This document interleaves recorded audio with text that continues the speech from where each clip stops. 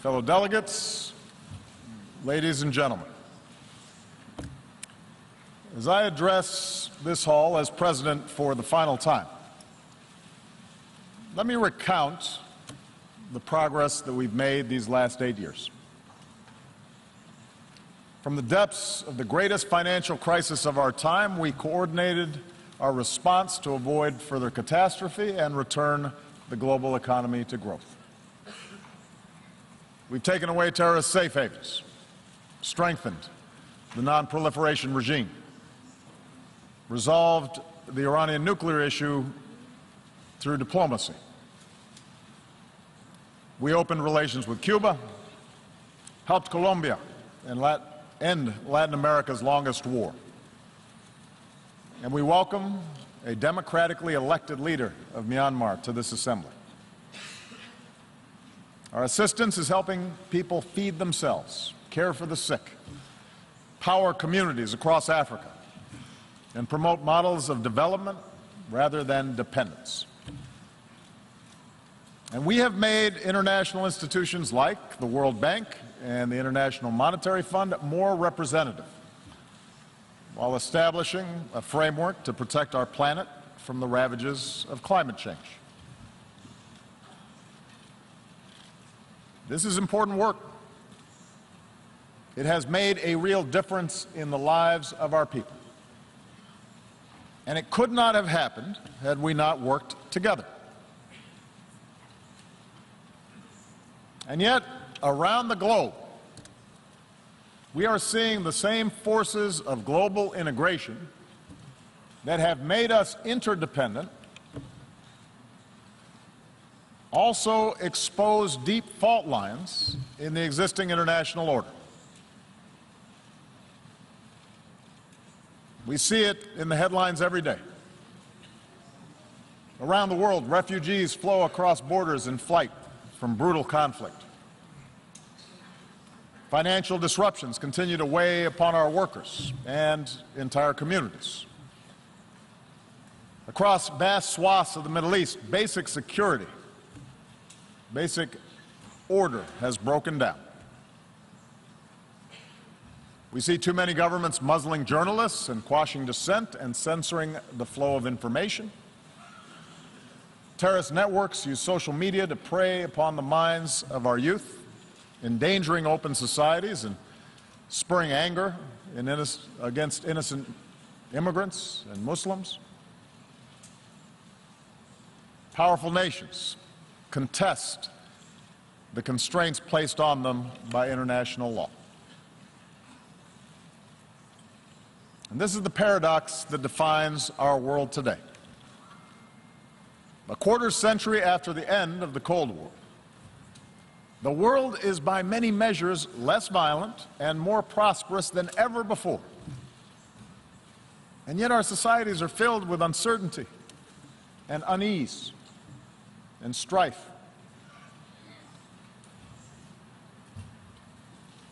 Despite enormous progress, as people lose trust in institutions, governing becomes more difficult, and tensions between nations become more quick to surface. And so I believe that at this moment, we all face a choice. We can choose to press forward with a better model of cooperation and integration, or we can retreat into a world sharply divided and ultimately in conflict along age-old lines of nation and tribe and race and religion. I want to suggest to you today that we must go forward and not backward. I believe that as imperfect as they are, the principles of open markets and accountable governance, of democracy and human rights and international law that we have forged remain the firmest foundation for human progress in this century. Now, I make this argument not based on theory or ideology, but on facts. Facts that all too often we forget in the immediacy of current events. Here's the most important fact.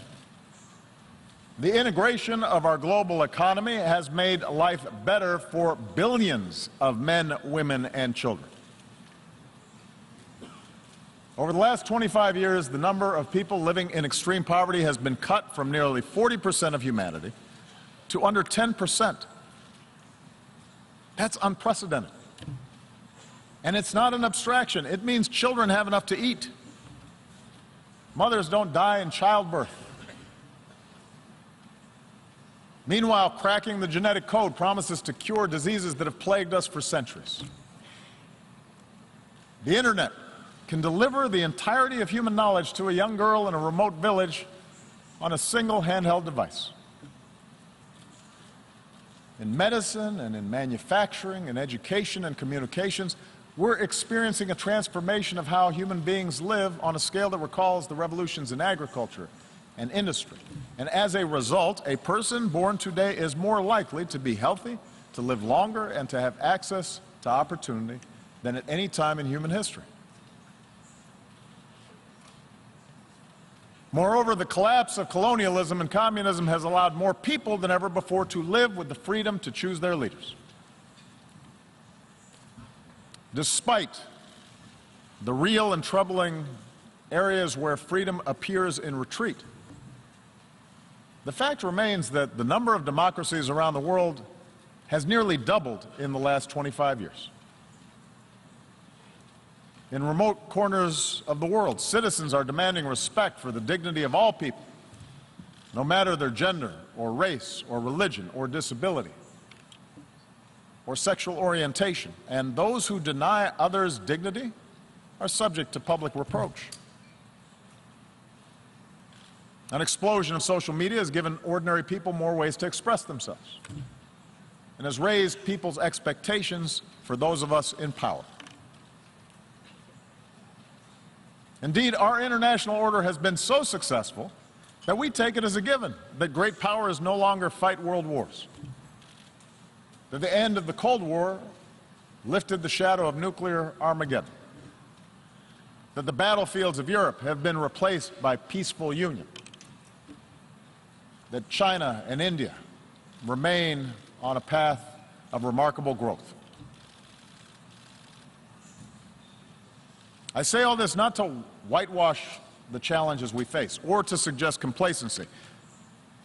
Rather, I believe that we need to acknowledge these achievements in order to summon the confidence to carry this progress forward and to make sure that we do not abandon those very things that have delivered this progress. In order to move forward, though, we do have to acknowledge that the existing path to global integration requires a course correction. Because too often those trumpeting the benefits of globalization have ignored inequality within and among nations, have ignored the enduring appeal of ethnic and sectarian identities, have left international institutions ill-equipped, underfunded, under-resourced in order to handle transnational challenges. And as these real problems have been neglected, alternative visions of the world have pressed forward, both in the wealthiest countries and in the poorest. Religious fundamentalism, the politics of ethnicity or tribe or sect, aggressive nationalism, a crude populism, sometimes from the far left, but more often from the far right, which seeks to restore what they believe was a better, simpler age free of outside contamination. We cannot dismiss these visions. They are powerful. They reflect dissatisfaction among too many of our citizens. I do not believe those visions can deliver security or prosperity over the long term. But I do believe that these visions fail to recognize at a very basic level our common humanity.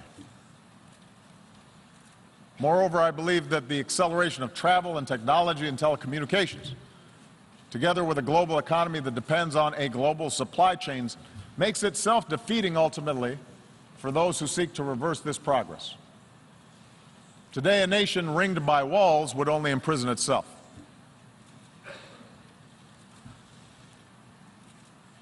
So the answer cannot be a simple rejection of global integration. Instead, we must work together to make sure the benefits of such integration are broadly shared, and that the disruptions, economic, political, and cultural, that are caused by integration are squarely addressed. Now, this is not the place for a detailed policy blueprint, but let me offer in broad strokes those areas where I believe we must do better together. It starts with making the global economy work better for all people and not just for those at the top.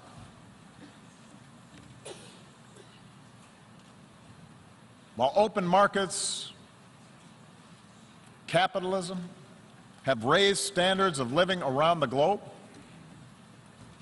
globalization combined with rapid progress in technology has also weakened the position of workers and their ability to secure a decent wage. In advanced economies like my own, unions have been undermined, and many manufacturing jobs have disappeared. Often, those who benefit most from globalization have used their political power to further undermine the position of workers.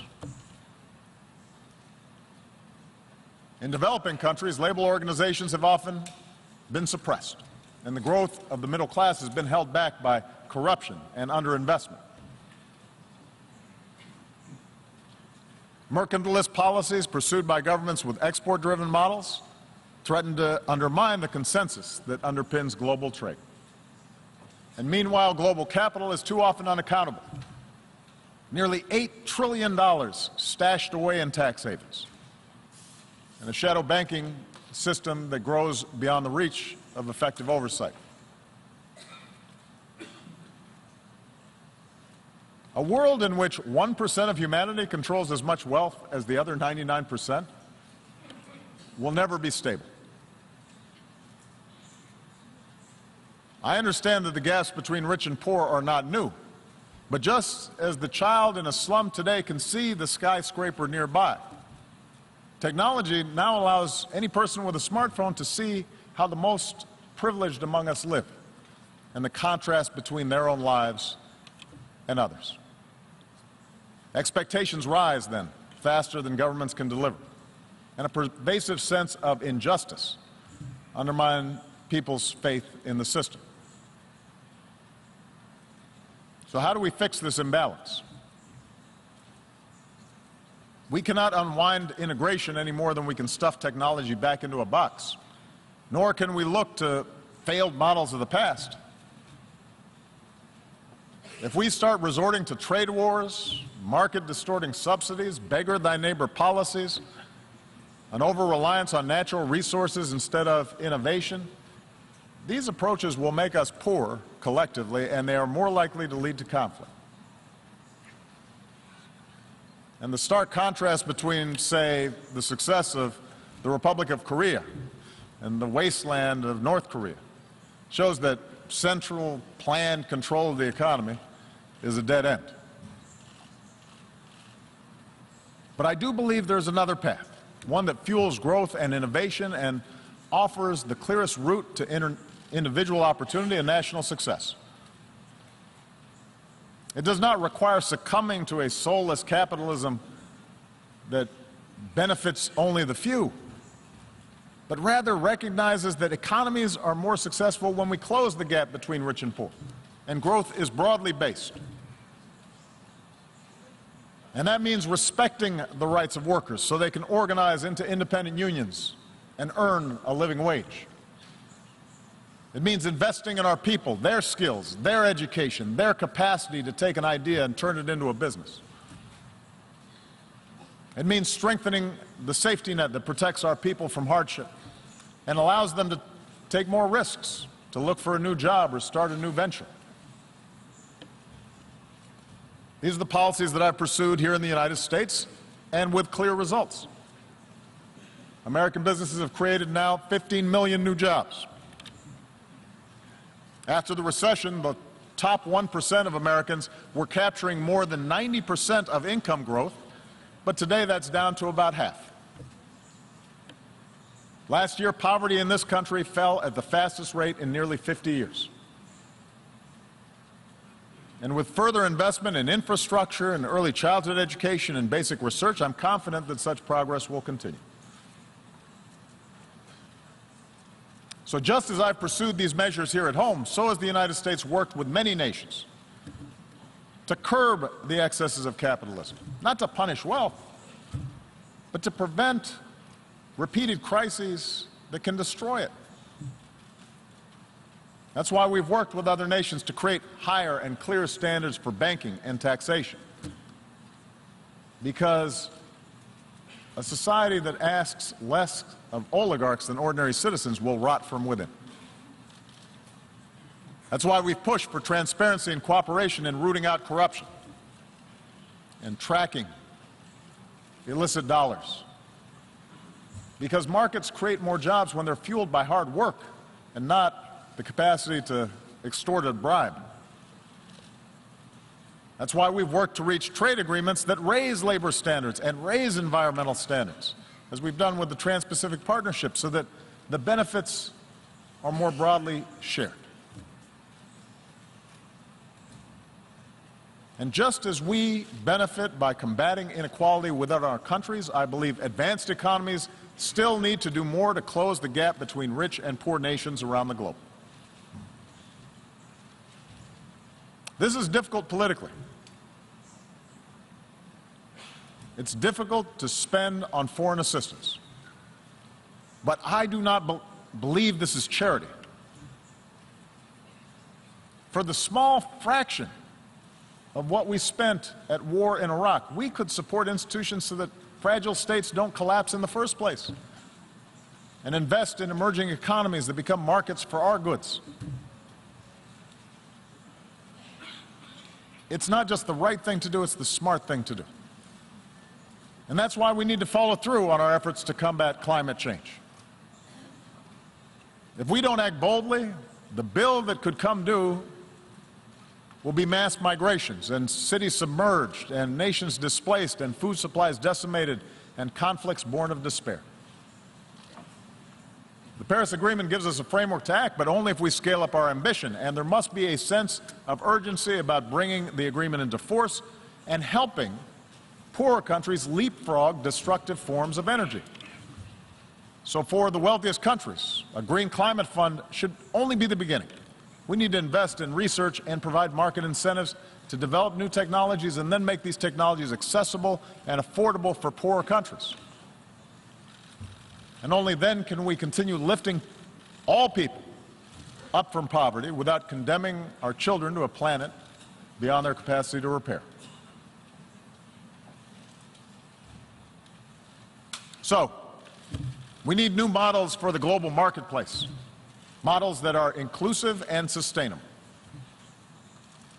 And in the same way, we need models of governance that are inclusive and accountable to ordinary people. I recognize not every country in this hall is going to follow the same model of governance. I do not think that America can or should impose our system of government on other countries.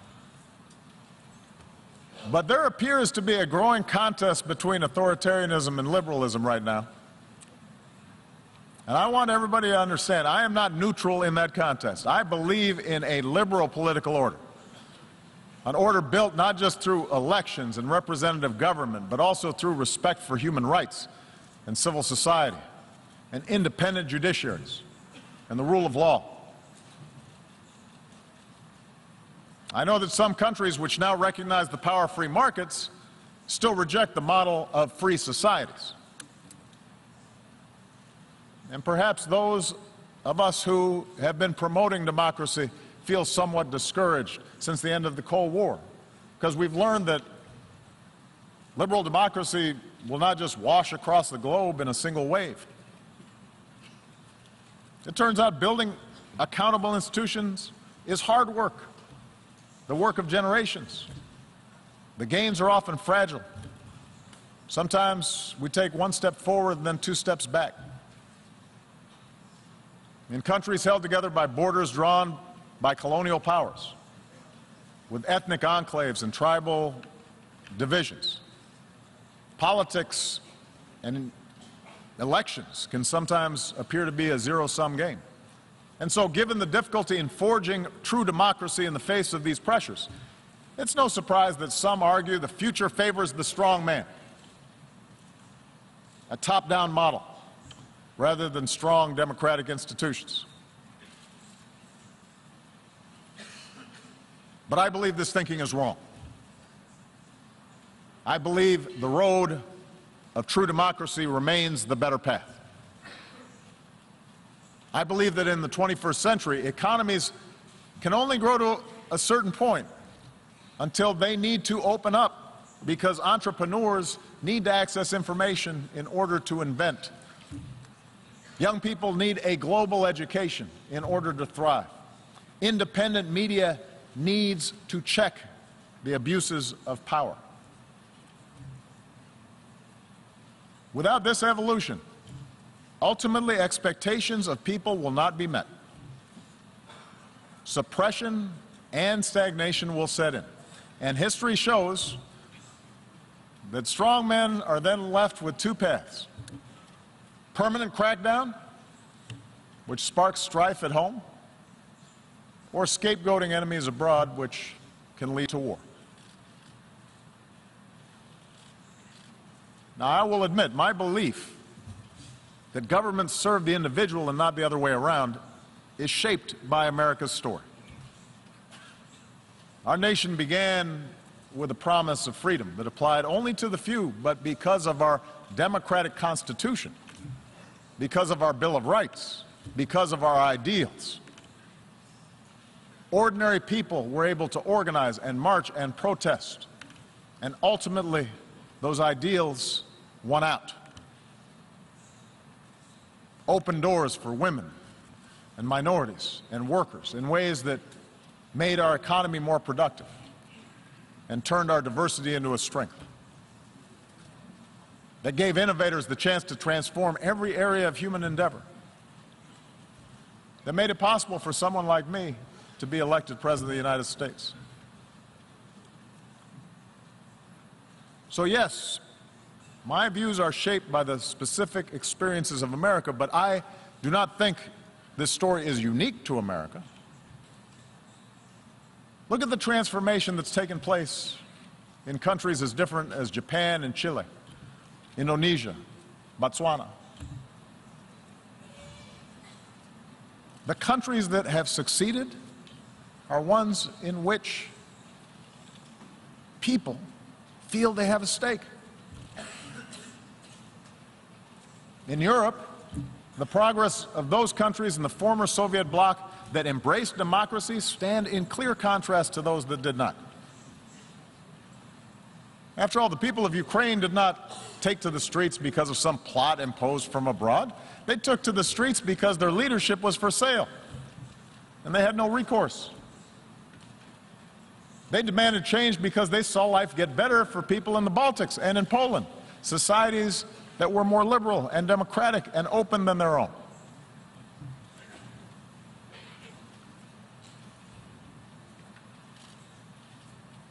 So those of us who believe in democracy,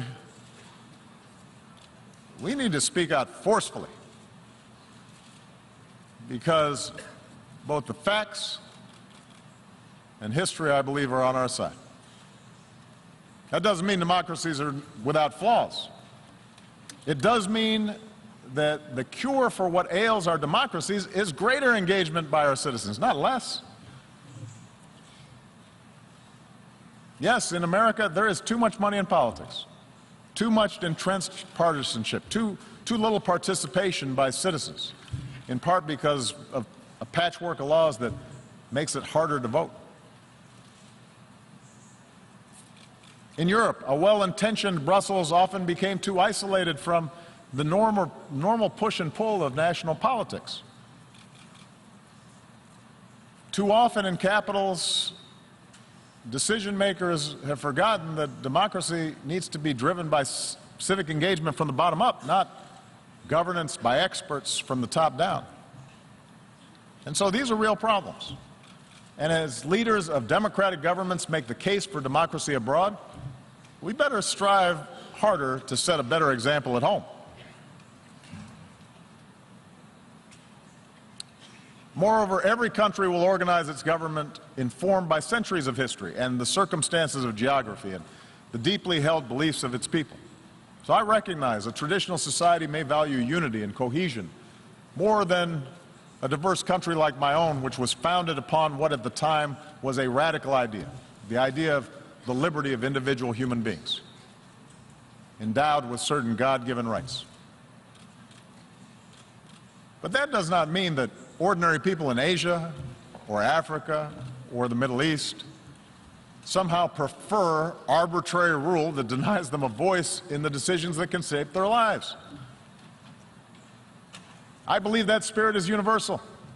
And if any of you doubt the universality of that desire, listen to the voices of young people everywhere who call out for freedom and dignity and the opportunity to control their own lives.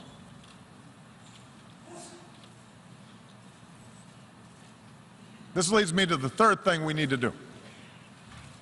We must reject any forms of fundamentalism or racism or a belief in ethnic superiority that makes our traditional identities irreconcilable with modernity. Instead, we need to embrace the tolerance that results from respect of all human beings. It's a truism that global integration has led to a collision of cultures. Trade, migration, the internet, all these things can challenge and unsettle our most cherished identities. We see liberal societies express opposition when women choose to cover themselves. We see protests responding to Western newspaper cartoons that caricature the Prophet Muhammad. In a world that left the age of empire behind, we see Russia attempting to recover lost glory through force. Asian powers debate competing claims of history. And in Europe and the United States, you see people wrestle with concerns about immigration and changing demographics and suggesting that somehow people who look different are corrupting the character of our countries. Now, there's no easy answer for resolving all these social forces, and we must respect the meaning that people draw from their own traditions, from their religion, from their ethnicity, from their sense of nationhood. But I do not believe progress is possible if our desire to preserve our identities gives way to an impulse to dehumanize or dominate another group. If our religion leads us to persecute those of another faith, if we jail or beat people who are gay, if our traditions lead us to prevent girls from going to school, if we discriminate on the basis of race or tribe or ethnicity, then the fragile bonds of civilization will fray. The world is too small. We are too packed together for us to be able to resort to those old ways of thinking. We see this mindset in too many parts of the Middle East. There, so much of the collapse in order has been fueled because leaders sought legitimacy not because of policies or programs, but by resorting to persecuting political opposition or demonizing other religious sects, by narrowing the public space to the mosque, where in too many places perversions of a great faith were tolerated. And these forces built up for years. and are now at work helping to fuel both Syria's tragic civil war and the mindless medieval menace of ISIL. The mindset of sectarianism and extremism and bloodletting and retribution that has been taking place will not be quickly reversed. And if we are honest, we understand that no external power is going to be able to force different religious communities or ethnic communities to coexist for long. But I do believe we have to be honest about the nature of these conflicts. And our international community must continue to work with those who seek to build rather than to destroy. And there is a military component to that. It means being united and relentless in destroying networks like ISIL, which show no respect for human life. But it also means that in a place like Syria, where there's no ultimate military victory to be won, we're going to have to pursue the hard work of diplomacy that aims to stop the violence and deliver aid to those in need and support those who pursue a political settlement and can see those who are not like themselves as worthy of dignity and respect. Across the region's conflicts, we have to insist that all parties recognize a common humanity and that nations end proxy wars that fuel disorder. Because until basic questions are answered about how communities coexist, the embers of extremism will continue to burn, countless human beings will suffer, most of all in that region, but extremism will continue to be exported overseas. And the world is too small for us to simply be able to build a wall and prevent it from affecting our own societies. And what is true in the Middle East is true for all of us. Surely religious traditions can be honored and upheld while teaching young people science and math rather than intolerance. Surely we can sustain our unique traditions while giving women their full and rightful role in the politics and economics of a nation. Surely we can rally our nations to solidarity while recognizing equal treatment for all communities, whether it's a religious minority in Myanmar or an ethnic minority in Burundi or a racial minority right here in the United States. And surely Israelis and Palestinians will be better off if Palestinians reject incitement and recognize the legitimacy of Israel, but Israel recognizes that it cannot permanently occupy and settle Palestinian land.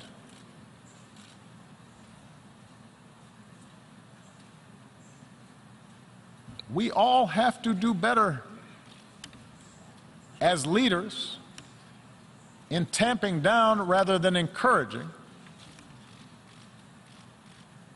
a notion of identity that leads us to diminish others. And this leads me to the fourth and final thing we need to do, and that is sustain our commitment to international cooperation rooted in the rights and responsibilities of nations. As President of the United States, I know that for most of human history, power has not been unipolar. And the end of the Cold War may have led too many to forget this truth. I've noticed as president that at times both America's adversaries and some of our allies believe that all problems were either caused by Washington or could be solved by Washington. And perhaps too many in Washington believe that as well.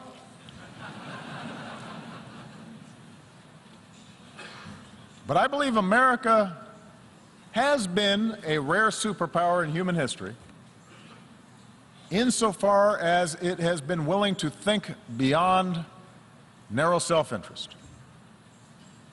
That while we've made our share of mistakes over these last 25 years, and I've acknowledged some, we have strived, sometimes at great sacrifice, to align better our actions with our ideals. And as a consequence, I believe we have been a force for good. We have secured allies. We've acted to protect the vulnerable. We've supported human rights. and welcome scrutiny of our own actions.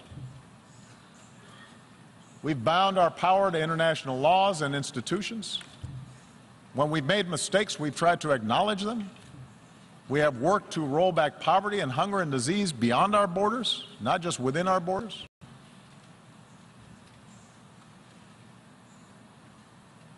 I'm proud of that.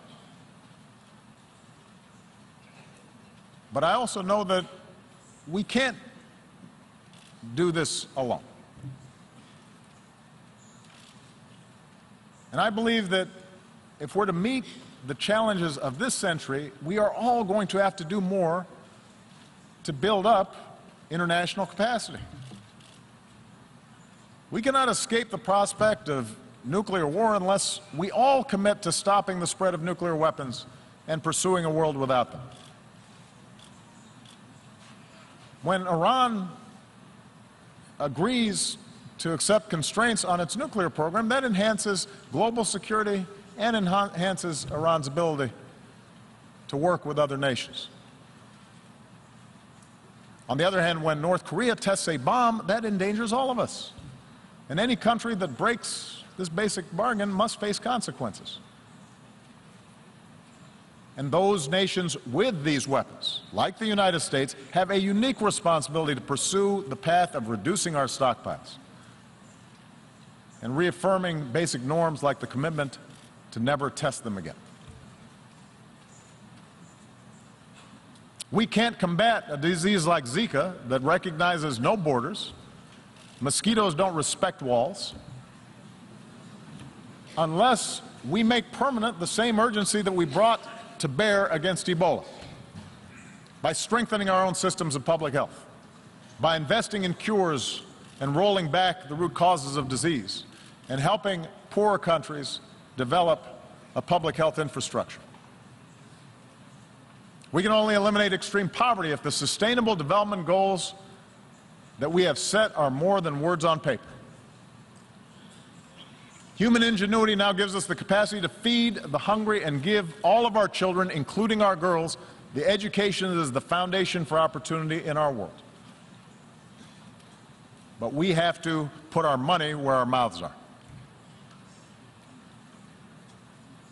And we can only realize the promise of this institution's founding, to replace the ravages of war with cooperation, if powerful nations, like my own, accept constraints.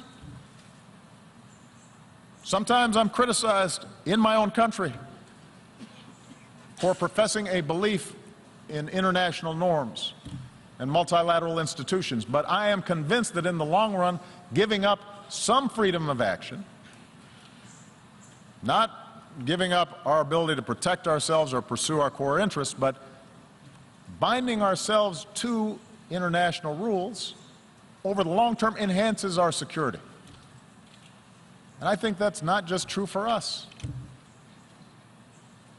If Russia continues to interfere in the affairs of its neighbors, it may be popular at home, it may fuel nationalist fervor for a time, but over time it is also going to diminish its stature and make its borders less secure. In the South China Sea, a peaceful resolution of disputes offered by law will mean far greater stability than the militarization of a few rocks and reefs. We are all stakeholders in this international system, and it calls upon all of us to invest in the success of institutions to which we belong. And the good news is that many nations have shown what kind of progress is possible when we make those commitments. Consider what we've accomplished here over the past few years. Together we mobilized some 50,000 additional troops for UN peacekeeping, making them nimble, better equipped, better prepared to deal with emergencies. Together we established an open government partnership so that increasingly transparency empowers more and more people around the globe. And together, now, we have to open our hearts and do more to help refugees who are desperate for a home. We should all welcome the pledges of increased assistance that have been made at this General Assembly gathering. I'll be discussing that more this afternoon, but we have to follow through even when the politics are hard. Because in the eyes of innocent men and women and children who, through no fault of their own, have had to flee everything that they know, everything that they love, we have to have the empathy to see ourselves. We have to imagine what it would be like for our family, for our children, if the unspeakable happened to us. And we should all understand that ultimately our world will be more secure if we are prepared to help those in need and the nations who are carrying the largest burden with respect to accommodating these refugees. There are a lot of nations right now that are doing the right thing. But many nations, particularly those blessed with wealth and the benefits of geography, they can do more to offer a hand. Even if they also insist that refugees who come to our countries have to do more to adopt to the customs and conventions of the communities that are now providing them a home.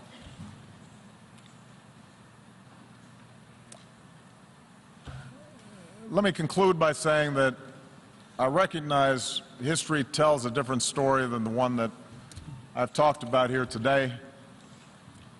There's a much darker and more cynical view of history that we can adopt. Human beings are too often motivated by greed and by power. Big countries, for most of history, have pushed smaller ones around. Tribes and ethnic groups and nation states have very often found it most convenient to define themselves by what they hate and not just those ideas that bind them together. Time and again, human beings have believed that they finally arrived at a period of enlightenment, only to repeat then cycles of conflict and suffering. Perhaps that's our fate. We have to remember that the choices of individual human beings led to repeated world war. But we also have to remember that the choices of individual human beings created a United Nations so that a war like that would never happen again.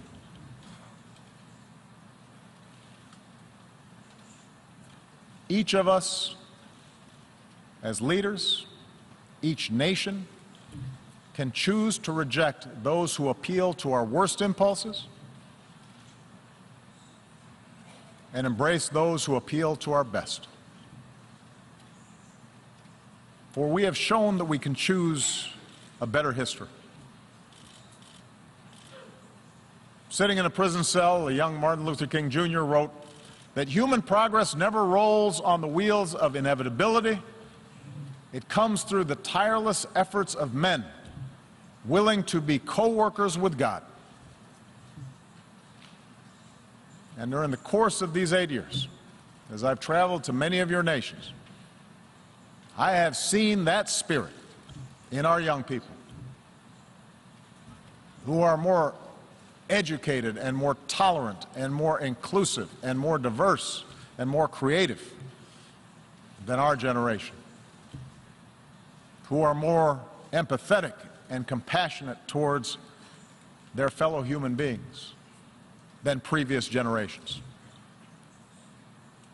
And yes, some of that comes with the idealism of youth, but it also comes with young people's access to information about other peoples and places. An understanding unique in human history, that their future is bound with the fates of other human beings on the other side of the world. I think of the thousands of healthcare workers from around the world who volunteered to fight Ebola. I remember the young entrepreneurs I met who are now starting new businesses in Cuba. The parliamentarians who used to be, just a few years ago, political prisoners in Myanmar. I think of the girls who have braved taunts or violence just to go to school in Afghanistan. And the university students who started programs online to reject the extremism of organizations like ISIL. I draw strength from the young Americans, entrepreneurs, activists, soldiers, new citizens who are remaking our nation once again, who are unconstrained by old habits and old conventions and unencumbered by what is, but are instead ready to seize what ought to be.